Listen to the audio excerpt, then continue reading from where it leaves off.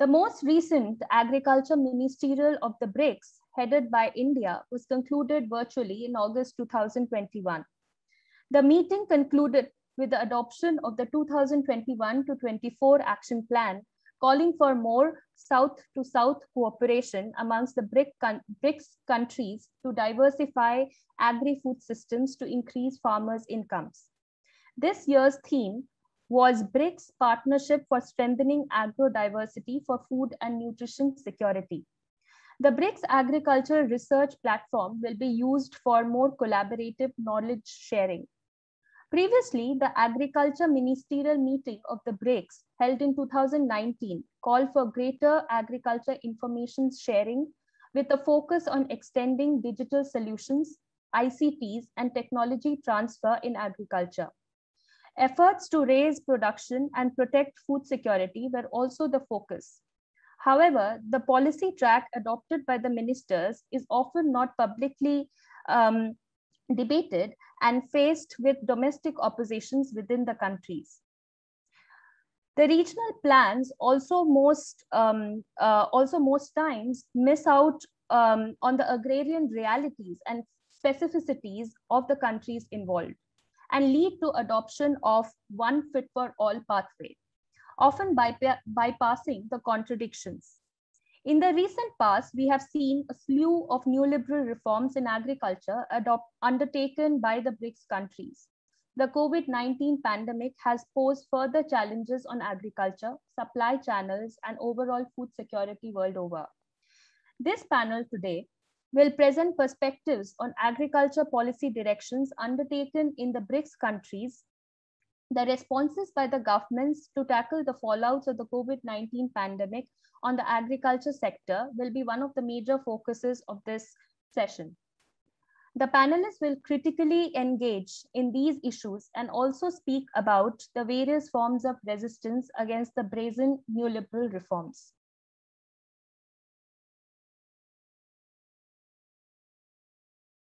I would like to welcome Professor Ruth Hall. She is the South African Research Chair in Poverty, Land and Agrarian Studies. The chair is located at the Institute for Poverty, Land and Agrarian Studies, or PLAAS, at the University of Western Cape. She has extensively written on land rights and land governance in Africa. She has also been involved with the BRICS initiative in critical agrarian studies, which tries to study the agrarian changes taking place in the BRICS.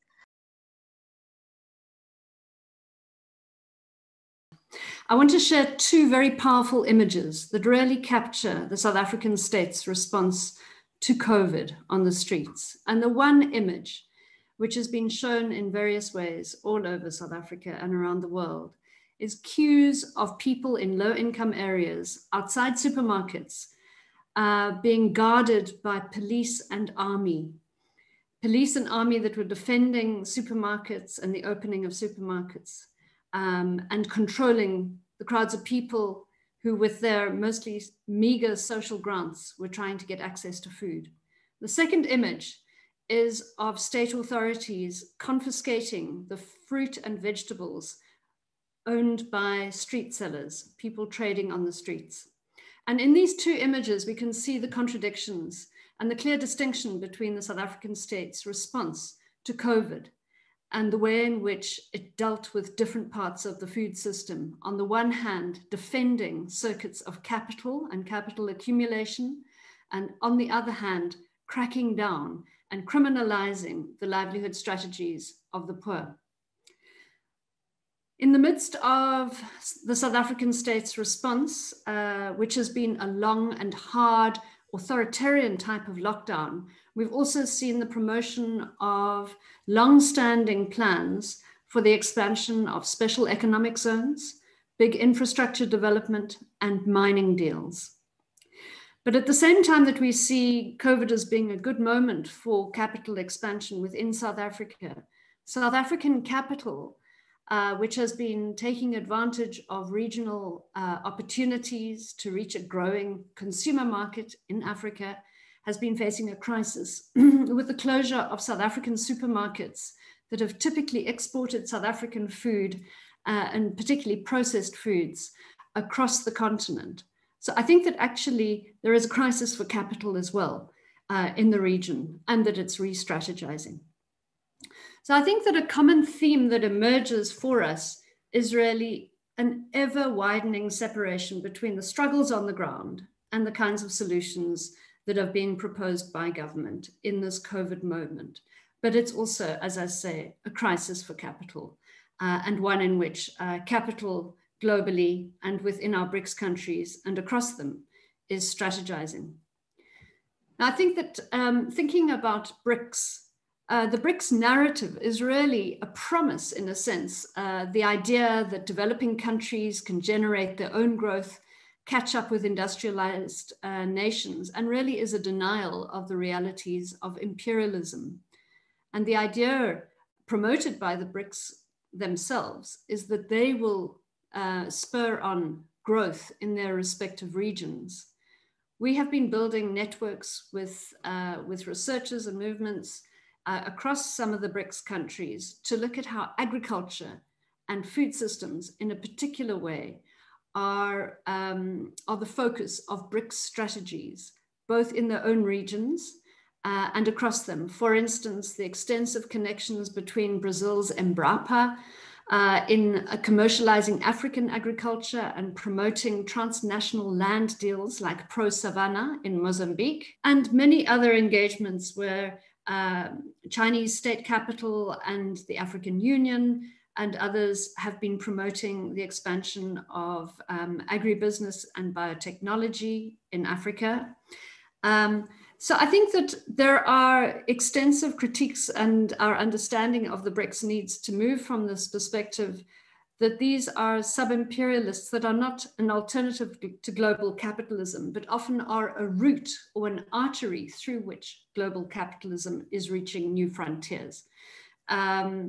So I want to build on 3 points. The first is to think about how land grabbing and this expansion of extractivism and financialization is happening.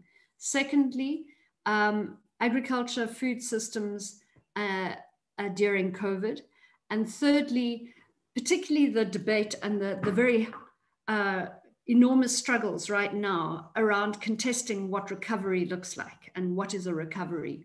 And I think that the two events happening in these months that we are in now are really where these contradictory perspectives are being fought out. And the one is the UN Food Systems Summit, and the other, of course, COP26.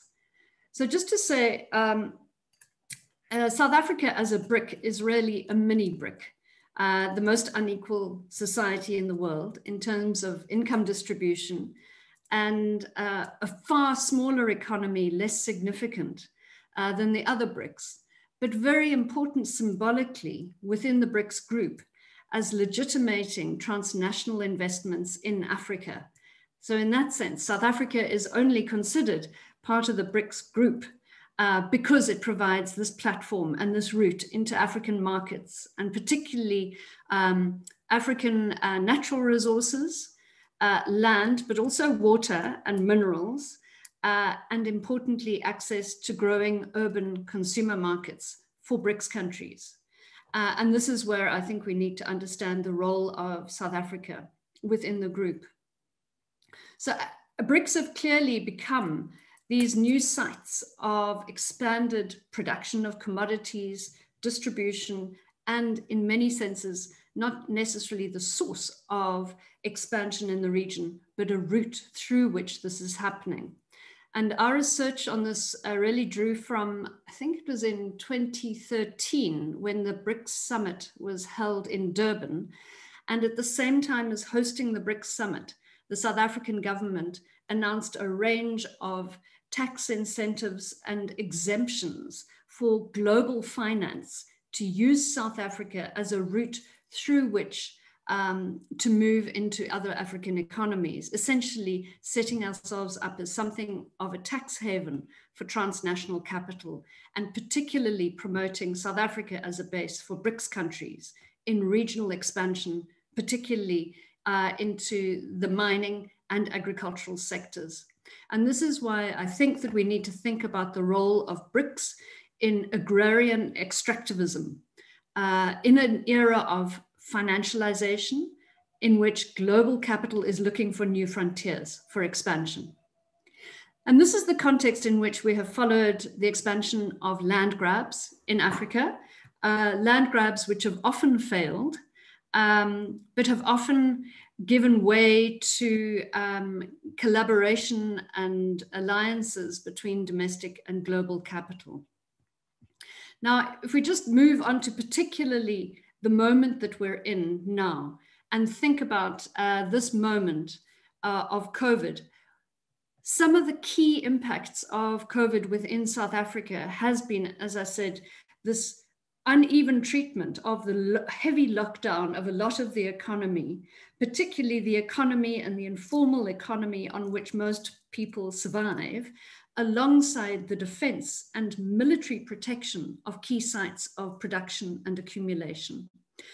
At the same time, there have been forms of relief and mitigation, and our research is showing how much even the relief and the mitigation is feeding directly into reinforcing capital accumulation by corporates. And I'll give you a few examples. One of the most important first initiatives was a massive food relief drive by the state with a solidarity fund. Almost all of the food bought through this process was processed foods produced by one of just 4 large corporations in South Africa. Relief vouchers, cash vouchers for food, were redeemable only at the major supermarkets, not in the informal sector.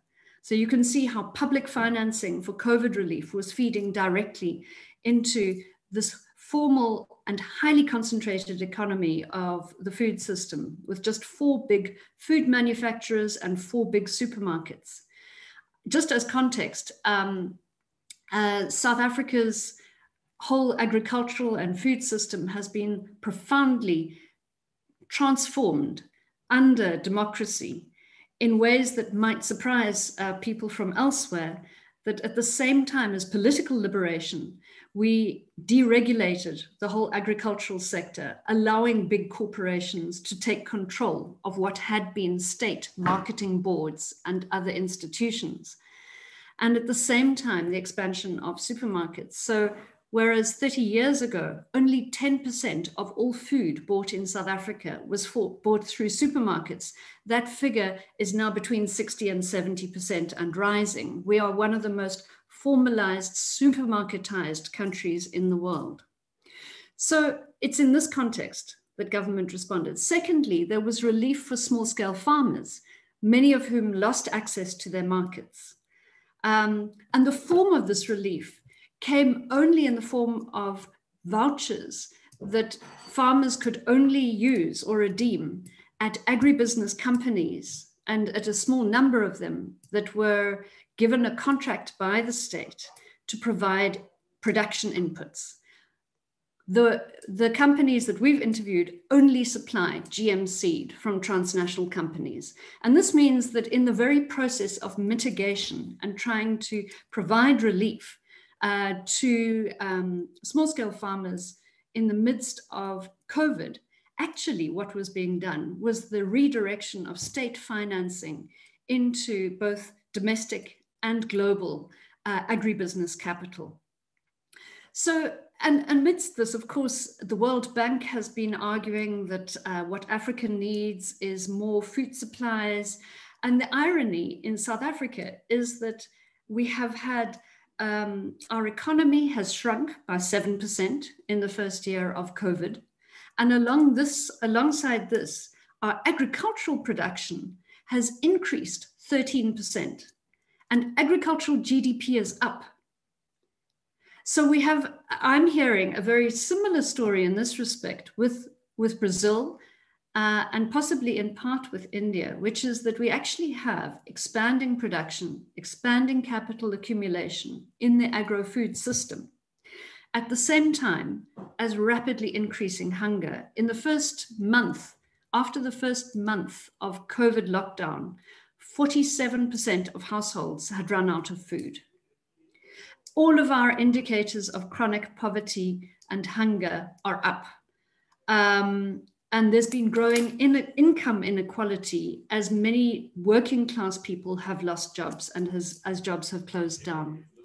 So I think that in terms of the class contradictions and the contradictions of how the state has responded, we see a real crisis. At the same time, South African agribusiness capital and the supermarkets have spent the past 10 to 15 years expanding their footprint in the region and drawing on their role as a BRICS member and as a member of the African Union to take advantage of regional integration, special provisions to get tax exemptions and special deals to expand across the continent. Just since the beginning of COVID, our largest supermarket chain, ShopRite, has closed all its stores in Nigeria and pulled out. The last ShopRite stores in Kenya closed early this year. Uganda and Madagascar, both of them have closed their ShopRite stores. So a lot of these companies that provided regional markets for big South African farming and food manufacturing companies have actually started to lose their regional markets. And some of this has been because of the real risks with these long value chains, these supply chains. And so I think that actually at the same time that this moment has been a cementing of corporate power and profiteering, including acquisition to state financing, there's also a crisis for capital. So that is part of the complexity. At the same time, the African Union, the New Era Partnership for African Development, NEPAD, CADP is the CAADP, is the Comprehensive African Agricultural Development Program. And all of them are responding to the COVID moment by trying to promote more transnational investments into agriculture across the region. And of course, a lot of this is being justified with a climate narrative. So let me move on to the third point, which is about how social movements and state and others are contesting the recovery. So what I think that this past couple of months has been showing us is that, firstly, the UN Food Systems Summit has been captured by a corporate agenda. The World Economic Forum, and particularly the Alliance for a Green Revolution in Africa, has been at the forefront of setting the agenda. In South Africa and across the region, social movements, some of them aligned to La Via Campesina, have been part of a boycott and an alternative counter-mobilization to the UN Food Systems Summit. And the key issue there is about agroecology versus climate smart agriculture. And what we have seen is our government, as one of the great advocates of climate smart agriculture, being at the forefront of promoting the African agenda of adapting to climate change through climate smart agriculture, and particularly pushing biotechnology. And all of this is being justified as a basis for a production-driven expansion of corporate agriculture, despite all the evidence of the importance of sustainable agroecology, including from the science community. And we've seen these contradictions of accepted science now being negated and ignored in this context. At the same time, in the preparations for COP26, our government and others within the African Union have been promoting and continuing a number of false solutions, including a doubling down on biotechnology and trade liberalization as two pillars of the post-COVID recovery in the context of climate change. And we see this again and again, both with our business leaders that have been part of the COP26 preparation, that have been part of BRICS engagements, and also our government representatives. So in all of this, I think that some of the key responses from social movements, community activist organizations, sometimes in alliance with the trade unions, has been a combination of trying to build bridges between urban and rural movements, promoting land occupations, not only for housing, but for access to land, for food production in and around some of the cities, calling for climate justice, not just adaptation. And right now we are heading to local government elections next week. And what we've seen is new platforms of activist formations and social movements contesting, not contesting for power, but establishing platforms or a manifesto for people's power that has been popularized across the country. So in all of this, I think that one of the big calls has been to relocalize food systems and to use the COVID crisis as a moment to show that the extended and long supply chains of transnational capital, the reliance on biotechnology and seed and chemical inputs, these are the cause of the vulnerability in the food system rather than the solution. So the emancipatory kind of politics is centering around reclaiming the commons, the land commons, the water commons, the climate commons, and the food commons. And some of the initiatives from the grassroots have been trying to build stronger links between small-scale producers and peasant producers of food and low-income communities in and around the cities. But all of this is happening in a context of quite an authoritarian response to COVID in South Africa. I will leave it at that and look forward to the discussion. Thank you.